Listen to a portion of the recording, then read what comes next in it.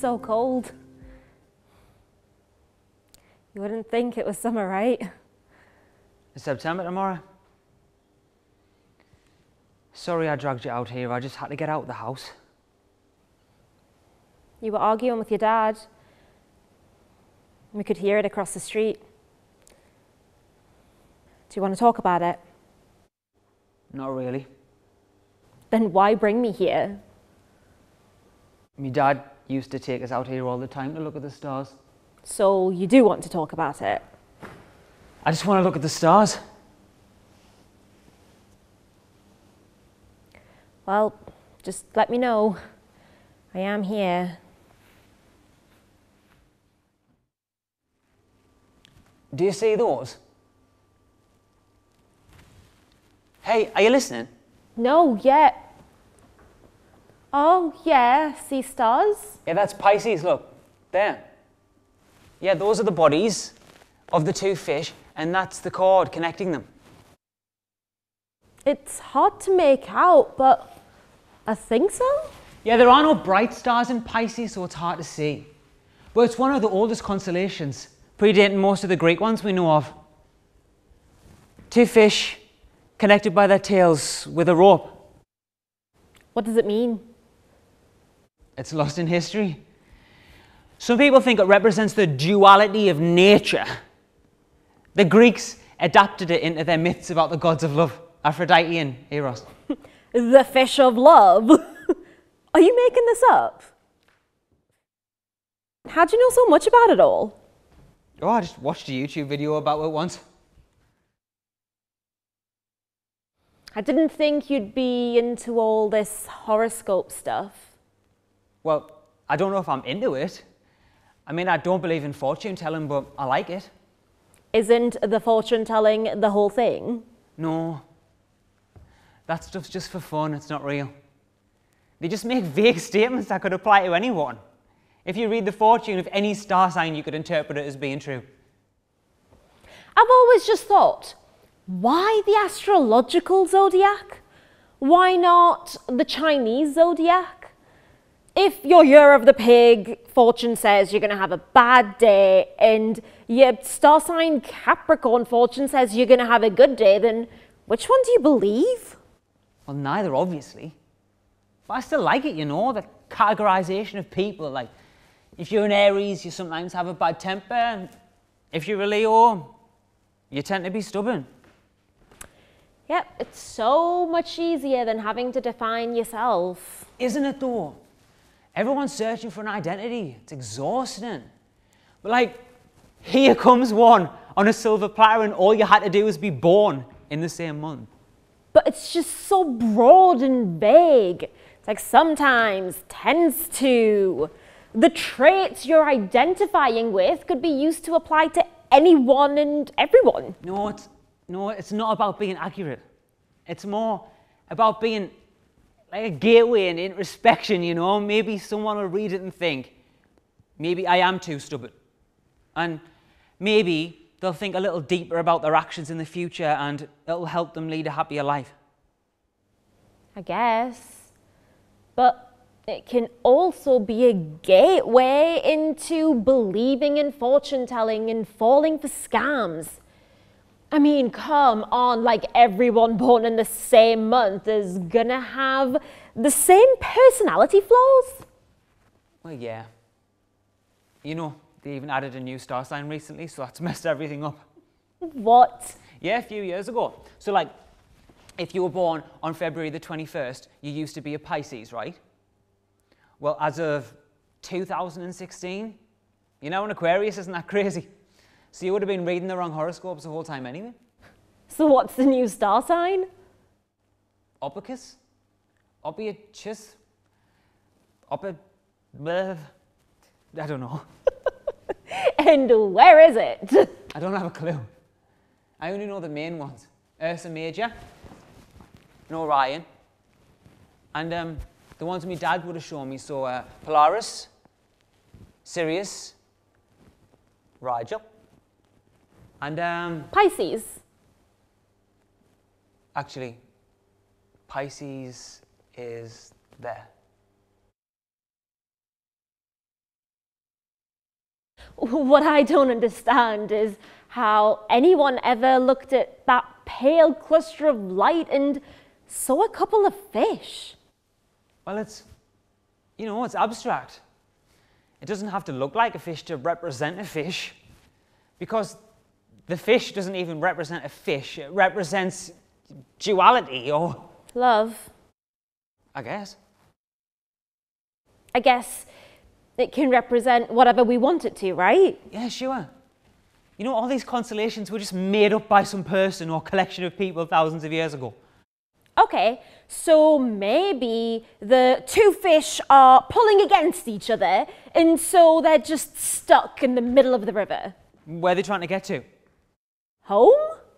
But they live in different parts of the river, so one lives upstream and one lives downstream. But if they just keep pulling against each other, then neither of them are going to get anywhere. Oh. I feel bad for our made-up fish now. Okay. Well, what if eventually they get to talking and they find out they have a lot in common? Well, two fish would. And then they talk more and they eventually grow to really like one another. I like that. They're connected by a cord. They should be in harmony. Can they decide to find a new home together? Sure. Why not in the middle of the river? No, up there in the stars.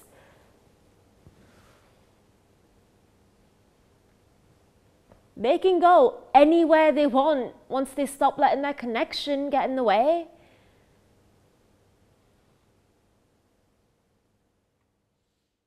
You know, usually you can see a shooting star or two out.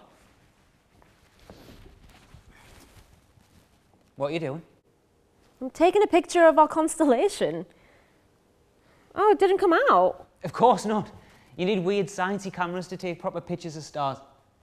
I wish I could see it. You can see it. It's right up there. No, I mean, I wish I could take it with me and show it to other people. Why does it matter if other people see it?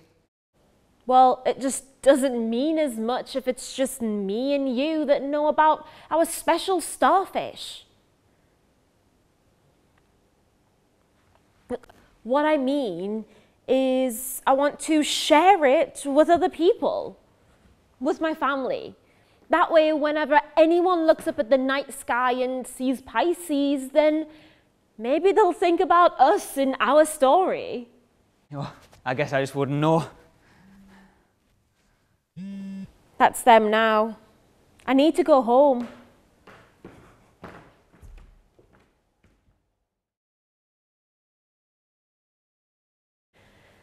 And maybe you should too? I don't think I can go home right now. It'll be all right. Your dad'll get over it. Some people just have a hard time adjusting to change, but he'll come around. When you've seen someone as one thing for so long, it can be hard to see them as something else. I just want to stay here a little longer. You can't stay here forever. I might. You didn't see how upset he was. Probably just shocked. I mean, you have been keeping it from him for a really long time. So? It's my life. It's my decision. It doesn't matter when I was going to tell him, he would have still taken it badly. Come on, Dan. You have to give him time to get used to the idea. He didn't know that you wanted this. What? I don't want to leave. I have to. I want nothing more than to live the rest of my life in this quiet town. But there's something in me, something driving me away from here. What does that even mean? It means I can't be satisfied staying here. I need to go away for some time to find out what I want before I can come home again. You've never talked about feeling this way. Even to me. I'm shocked. I can't imagine how your dad must feel. How can you not know? I think it's obvious. How can your perception of me be so wrong? Well, everyone's perceptions are wrong all the time. It's not a good thing or a bad thing. It's just how perceptions work. You can never see the inner workings of things, so all knowledge is just surface knowledge to some degree. Well, like the constellations. No, I mean, like people. So like, take me for example. On the outside, you might think that I'm confident or aloof or drop-dead gorgeous, but inside my head, I'm anxious and needy and, you know, drop-dead gorgeous. Well, our perceptions aren't that misaligned then.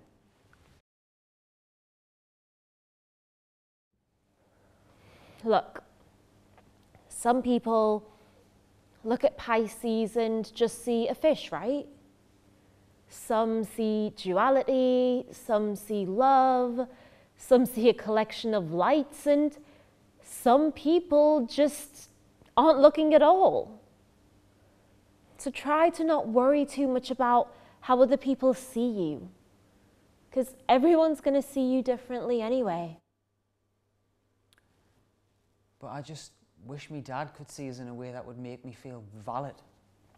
Well, Dan, it's a two-way street. You have to open up to him for him to be able to do that. If it was up to him, I'd never even move out the house. It feels like he's happier the more bored I am. Well, maybe a little bit. Everyone's parents wants them to be bored. When you're bored, you're safe. You want to go off and chase some dream that you don't even have yet. No wonder he's worried about you. Your dad probably just wants to keep you close. But if you can't bear the thought of going home tonight, then you can stay with me. Oh, no, I couldn't impose. You've stayed with us 1,000,000 times. You're not imposing.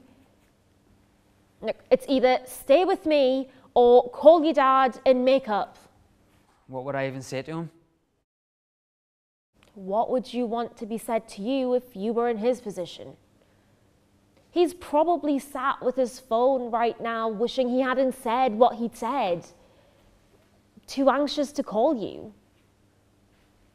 Your dad is a person, just like you, just like any of us.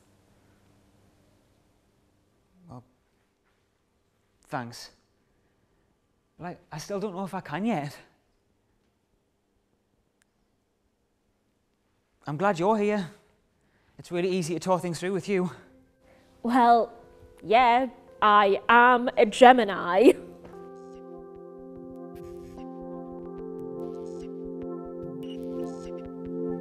Oh, a shooting star. Make a wish.